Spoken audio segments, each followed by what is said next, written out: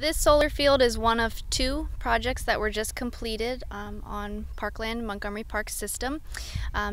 Combined, the two solar fields are about 2.5 megawatts. They're being used to power up a number of our facilities across the park system. These two sites combined, it's equivalent to about the carbon dioxide emissions of about 400 typical American homes. Okay. So we'll be offsetting that carbon with these sites. These fields actually came at no cost to the Parks Department.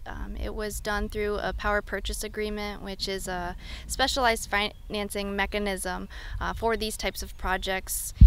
Local government entity connects with a third party company who comes in and provides all the initial capital investment for the installation of the fields, and then they actually own and operate and maintain those fields for a contracted period.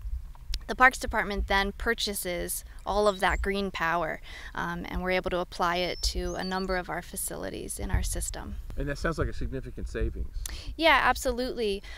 These two fields, we're expecting that the generated power is going to offset about or it will cover about 20 to 25% of our total electricity consumption in a year. What are the future plans for other solar fields in the park system? So currently we don't have plans for any additional solar fields, though we are a very large park system, and there's a lot of land in the county that's parkland.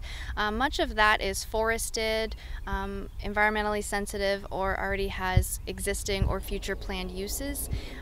So that sort of cuts out a lot of available space that we might consider for solar fields.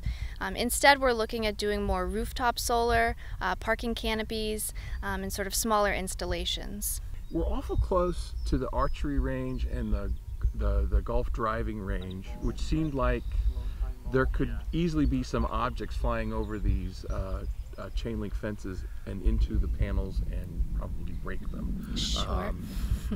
What kind of threat do arrows and golf balls pose? Arrows and golf balls can pose significant threats to a solar panel. Our hope is that our patrons in the parks who are using these facilities respect the solar panels and do everything they can to prevent their golf balls or their arrows from entering the solar panel areas.